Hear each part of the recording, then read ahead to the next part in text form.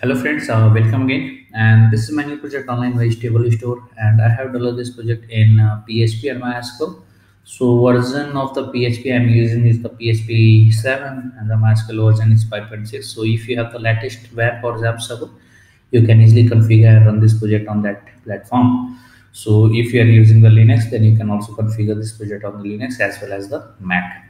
Right, so let's start with the project functionality. So the project title is online vegetable store, and this is a mini project which has only and only customer login. There is no admin login inside this project because this is a mini project. This is the smaller version of online vegetable store. If you want to bigger version, is the major project, then that project is also available on the website and the YouTube channel. You can search it there. Okay, so for front end, I'm using the HTML, CSS, and JavaScript.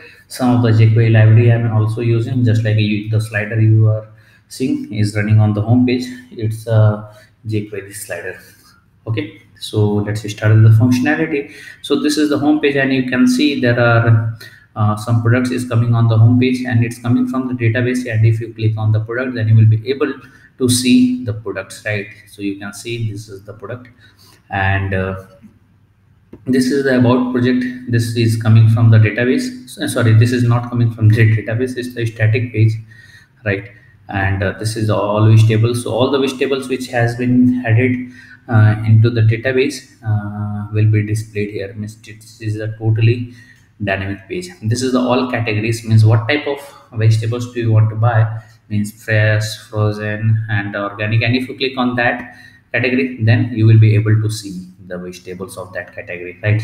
This is the all types, so you can see green vegetables, fruits. So if you click on fruits, then you will be able to see all of the fruits which has all of the vegetables which has been tagged by the fruits, right? Means the currently there is one apple is tagged with the fruits. So if you want to add more, then you can just insert the data into the PHP my admin. This is the login. So means all of this section, this is coming from the database, right? This is the login from where customer will be able to log in. So if customer log in, then the above menu has been changed, as well as customer got the dashboards, right? This the registration, means if customer doesn't has the user ID and password, then customer can create the user ID and password from here. This is the contact us, from where customer will be able to enter his information, but I'm not saving the data of contact us anywhere in the database. This is a static page. Okay, now I am going to make the purchase of some vegetables. So apple, this is add to cart.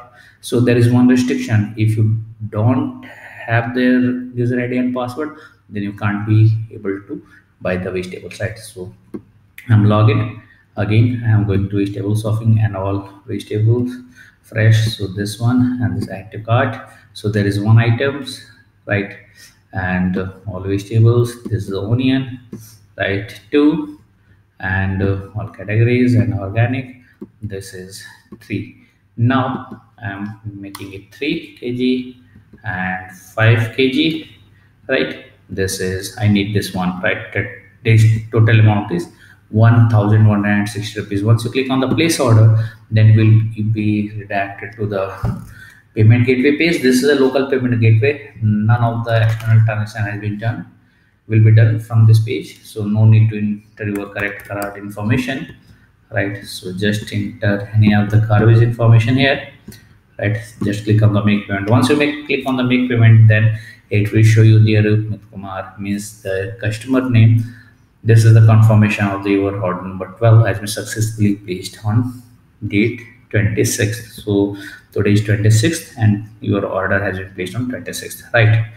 So this is the full process flow. This is the dashboard for the customer, from where customer will be able to see my order details, right? So there are 10 or more than 10 orders. Then after that he will be able to see the all of the order details. So this is the change password, from where customer will be able to change password. This is the my account section, from where customer will be able to update his account details, and this is the logout, right? So once customer log out, then all of the dashboards and the logout and the my account section will be gone, right? So this is all about the project online vegetable store. And technology stack, I have already told you, I have developed this project in PHP and MySQL. The version I'm using the 7 and the MySQL 5.6, and this is also a mini project. So if you want more functionality in this project, just put it into the comment. I will incorporate those changes in this project, and I will make this project more better and better according to your requirements.